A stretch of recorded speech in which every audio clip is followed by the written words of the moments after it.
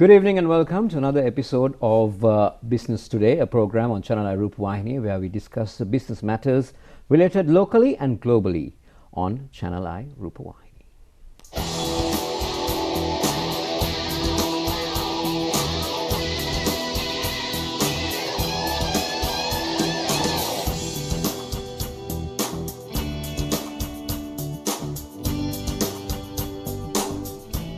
We do bring business personalities on Business Today. And let's go and see who our business personality today is.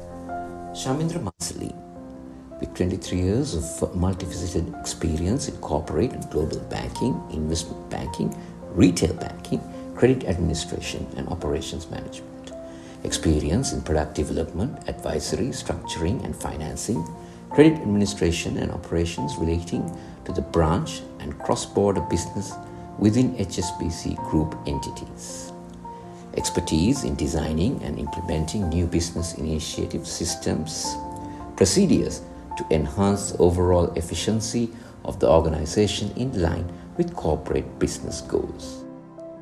Shamindra currently serves as the Director of People's Insurance PLC, People's Leasing Fleet Management Limited, People's Leasing Property Development Limited, People's Leasing Havelock Properties Limited, People's Microcommerce Limited, and Lankan Airlines Finance Limited, Bangladesh. Well, our business personality today is Mr. Shamindra Marcelline. He's the General Manager and Chief Executive Officer of People's Leasing and Finance PLC. Good evening to you. Thank you, Kosala. Good evening to you too. Yeah. So, first of all, you come to the People's Leasing at a very crucial time, just during the outbreak, and from a private banking sector. How challenging has it been, first of all? Now you put me on a spot. Kosala, actually, I don't find it challenging. I've been in situations where I have faced bigger challenges. I believe that one cannot think that this is only the challenge that you're faced with.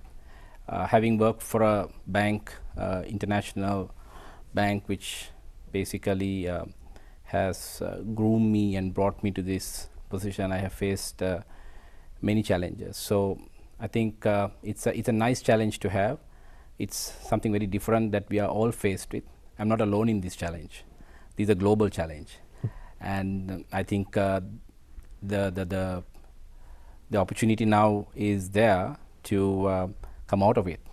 So that's what we're all working towards, and that's what I'm basically thriving in, to come out of this and drive the company to the next level of business that we want to get to. Well, during the pandemic also, People's Leasing has been a company where it's been leasing towards the strategic transformation. How have you been handling it, especially during this pandemic? Okay. Because for almost 1.5 years things have been not moving the proper way. Good question. I think I'll just put a few things in context. People's Leasing is a 25-year business. We commenced our operations in 1995. So this is in fact our jubilee year. It's a company which is built on passion. It's a company which has great people. We have a blend of experience and youth, and I believe that has helped us to face the pandemic and the fallout of it, quite, rather with strength. What have we done differently? From a little office that we started with 3 people over the years, we become one of the leading NBFI players in the market, non-bank financial institutions, and we focus a lot on digitalization. So this pandemic started around, I think, March 2020, and since then we've been through this now almost 1.5 years, and it has brought many lessons to the table. So what we've done is, throughout the various waves of the pandemic that we faced, we've invested a lot in our digitalization process. We looked at running a very smart operation, and that has helped us to come through this. Now, despite all of the challenges, I must tell you that we recorded one of our best financial years. Our financial year ends as at 31st March every year, and that just shows the commitment and the passion that the team has. What are we doing differently? As I said, digitalization is an area that we are really focusing on, and looking to be nimble, looking to be agile in the way we carry out our business. So smart office concept is one area that we focus on, and I mean basically go on and on. I mean, it's basically a combination of a lot of things. I can't spell out all of it because then my competitors will take cue from this and probably be better than us tomorrow. Nevertheless, I believe that to face the challenges, we've invested well, and the results of this will be seen in a few months, if not a year or so, because you don't expect results to come through immediately. And it's a combination of infrastructure that we basically gone into, our branch network, right sizing it, recalibrating the workforce, allowing them to work from home.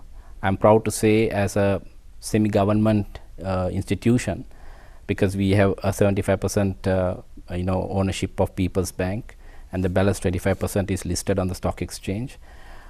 We today are a company that 60% of the workforce can work from home. And when I say work from home, run their end-to-end operations. So we've enabled them with laptops and all the other infrastructure that they need to work with, which I believe no other government institution can today, put their hand up and say that they are in a situation like, or rather they are in a position as we are. So that has helped us to come through this process, and we believe that with all the other investments we are making investments in partnering digital or digitally enabled companies to allow us to basically operate in a bigger environment, and that you will see the results coming through in the next month or so with the announcements. We've invested in our own app. We have a fantastic online platform. So all of this has helped us to serve the customer. Customer centricity is a focus area, and they have also now started to basically use those channels, which has helped us, because no longer do you see customers walking through the doors now. This has basically given them the opportunity to also transact more efficiently. So we are ready for that, and in the next few months or so we'll be better off from where we are today. All right. People's Leasing has been one of the main service providers, financial service providers for the nation. What is the vision that you would have for the next decade, especially coming in from, as you said, the new normal way? Well, as a company, as a leading institution in the financial space, we will definitely want to consolidate ourselves further, and we also want to look at ourselves from a regional international connectivity point of view. One of our subsidiaries is based in Bangladesh. As you know, Bangladesh is another growing economy, and we feel that we can leverage off that to build our platform to the other regional countries that are in and around Sri Lanka. We also feel that we have some of the subsidiaries we have yet not reached its true potential. We have a microfinance arm that can do much more, so we are revisiting and reviewing that entire operation. So all of this is to basically focus on SME, focus on areas such as IT, healthcare, education, agriculture, which we feel are the growth areas for the next decade or so. So we will make products more efficient, products more conducive towards those sectors, and also don't forget the women's sector. That's a area which I think a lot of us need to focus on, because they contribute immensely to the country. During, I think, the time of civil war that we were in, unfortunate, the 30 years, there was a lot of contribution by the female, society. And it happens even today. If you take the garment industry, you find that, they are the ones who are actively involved in it. So I think we need to come up with products and support their, initiatives, which we feel is an area that we have not exactly focused on in the past, and it's an area that we will definitely focus going forward. Well, I was going to ask you what the target areas that you were wishing, but you now came up with the Yes. garment sector and all. But Sri Lanka is a pretty laid-back country in terms of going into new things and new things. How do you look at that? Like, say, what are the areas you would want to target more to try and bring in the your products to be active in the country? Well, I think, again, I think it's a very good question. We can't be away from the globalization that is taking place, right? For us to be a country that competes and competes effectively, we need to embrace change, and we need to understand fully what is happening around us, so that is outside and inside. Transformation of people, mindset transformation has to happen, and that's an area that we are focusing on. And I think you need to be very open with stuff, and that's the policy that I basically run in the company. I think you need to be honest and open about, you know, capabilities. As I said at the start, we have a great combination of youth and experience. In some instances, we may have to look from out and, you know, bring people in to get the right balance. And as I said, the mindset transformation. So once you start to open up and create dialogue, and you start, you know, creating awareness, people are quite receptive. I must tell you that, you know, I mean, this perception that, you know, when you talk about the public sector, you get this feeling of, you know, I mean, slowness, or, you know, I mean, lethargy, which I think is the wrong perception, because I came from the private sector into a, you know, a semi-public sector operation, and I must say that the people I work with are immensely talented. They are hungry for change. They are hungry for development and social upliftment. So I feel that if we provide them the necessary tools and the right direction, that the company and even the country, which has tremendous potential, can you know, be at a different level altogether in a few years from now. You think you'll have to have a cultural transformation in few years? Oof. Well, I think we have a very rich heritage and a very rich culture. I think we just need to be a bit more adaptable, and that I think you can bring in with, as I said, openness. And I think the country does have the right qualities to go forward.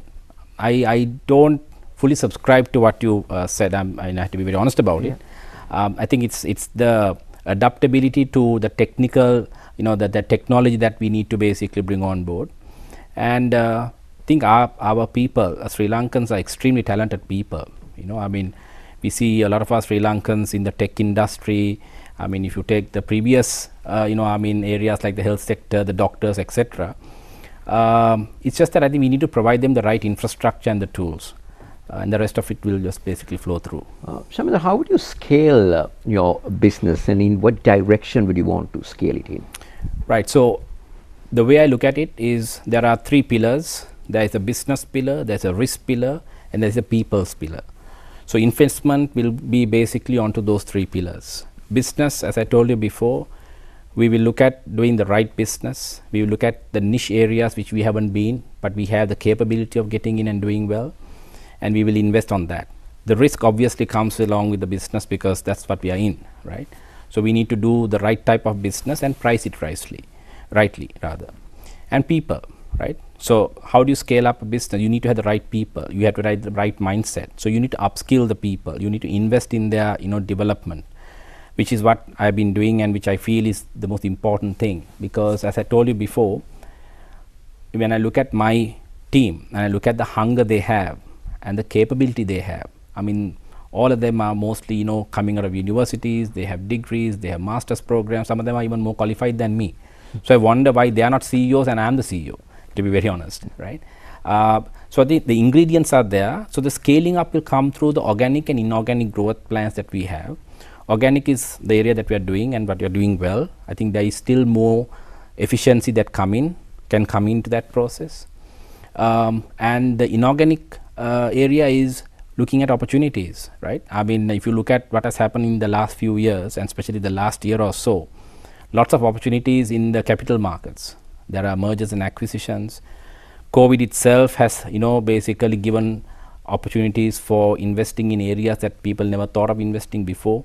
So that's the way forward. So if we can take, or rather make use of those advantages now, invest wisely, I think the scaling up will happen in no time. Well, I think this is going to be a tricky one. What are the strategies that you would want to use? Oof. I think I'll have to give it in coded language. Strategies. Okay, so as I said at the start, one would be digitalization, right? So if I'm to just give you examples, again, today People's Leasing is a company that signs documents on electronic signatures, right? We don't use wet signatures anymore. Now, why do we do that? Because if we have to restrict our movements tomorrow, and face certain challenges. It can be COVID today and it can be something else, you know, in another year's time or so.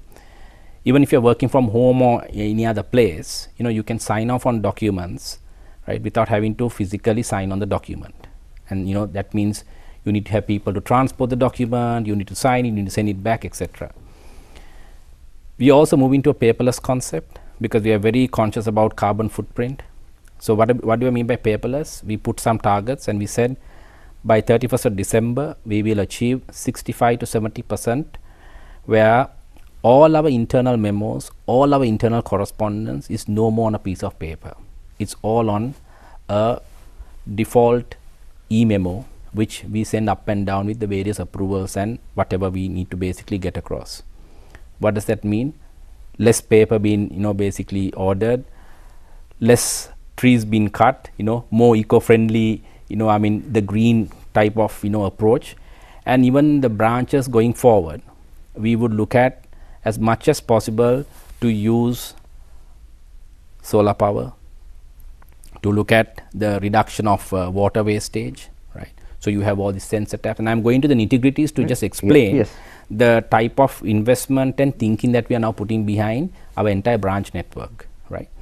Do we need big branches? Do we need, you know, because today digital technology means that, you know, you can do business from anywhere. So typically my sales force, they can work from home, you know, and they can travel and meet their clients from home and then send all their reports and whatever the, you know, information that they need to send through digital means that gets processed at the head office or the regional offices.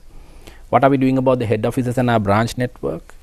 Well, you know, something that I learned from HSBC was hot desking, right?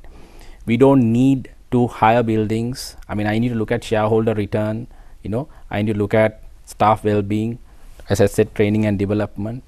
So when, you know, there are other challenges, you have to look at how you run your bottom line, you know, your cost line rather. So we are going into a smart office concept at head office where there would be hot desking, right? And that would mean that, you know, you have 600 people but only 400 desks, right? Because we are enabling them to work from home, work on the run, so which means they don't actually physically need to come into office. So all of that would mean we reduce our rentals, right? So the wastage or rather the excessive spending on, you know, brick and mortar reduces. And also we look at all the other operational matters. So when you have documents going through digital forms, you don't have to worry about, you know, courier services and, you know, storage facilities that goes with all of this. So hopefully all of this, the benefit of this would be seen and would be felt in time to come. Well, another thing that I would like to, when you take the finance sector and the leasing sector in Sri Lanka, if you look in par with the other countries around the world, where does Sri Lanka stand? Well, I've had an opportunity to work in a close by regional country, and I've had the opportunity to travel with the regulator and various other stakeholders when we went on, you know, road shows for investment purposes. And I must tell you, Sri Lanka is pretty much ahead of the game. I mean, although we think otherwise, we are very technologically advanced, and with things like, you know, the cashless payment systems coming through, the QR system, and you know, I mean, I think banks and even some NBFIs have already started investing in electronic KYC, right? I mean, these are the signs of progress, whereas some other countries haven't even thought of it. So I think we are on the right track. I think in Sri Lanka in general are very impatient people, you know, I mean, they see something and they get excited and they think, you know, we must do it. But I think the regulator also is playing a very crucial role here in ensuring that we do it in a very prudent manner, right? That we don't rush into something and then the fallout is, you know, quite steep. Well, you all launched a new digital banking platform recently, Shamindra. Let's talk a little bit about how. Sure. So, well, firstly, what I like to tell you is that it's a 100% homegrown product. I have a fantastic IT team, very competent, and that just shows the capability of, you know, Sri Lankans. So they came up and they developed this whole thing from A to Z, right? What are the features? It covers financial transactions, it covers insurance transactions, and it covers lifestyle transactions. Now the thing about all this tech, and I'm sorry, I mean I'm also quite I'm not tech savvy rather, my son is more tech savvy than me. So what happens in this case is that if you bring out something, it has to be simple, it has to be accessible to all, right? And I think that's where the whole concept was, or rather it was developed around that concept. So for example, now people find it very difficult to remember the account numbers in banks because they run into 12 digits, it's like an American telephone number, right?